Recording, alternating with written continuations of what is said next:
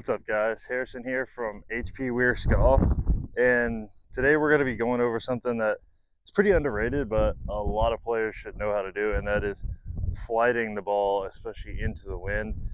And we've got a real good example here today. There's kind of a storm coming in, but I'm going to try and get this in before it starts raining.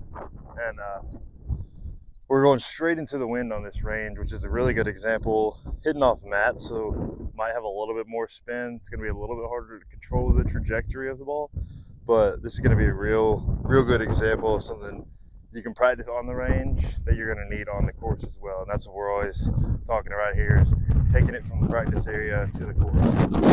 So a couple of things to think about when you're hitting with the wind is the loft that you were putting on the club. So you think about if your hands are behind the club at impact, you're adding loft to it. If your hands are in front, you're going to be de-lofting it. De-lofting it means it's going to be lower, which is what we want when we're hitting into the wind. So I've got an 8-iron right here. So one thing that we're going to do at setup is just move the ball a little bit back in my stance. So I might have this just a little bit back of center.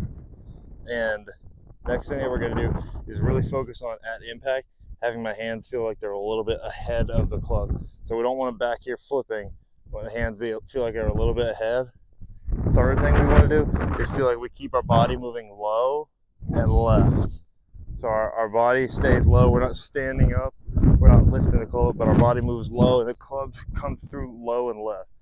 So this is going to kind of look like this. So we're going to put it back a little stance, make sure hands are a little forward.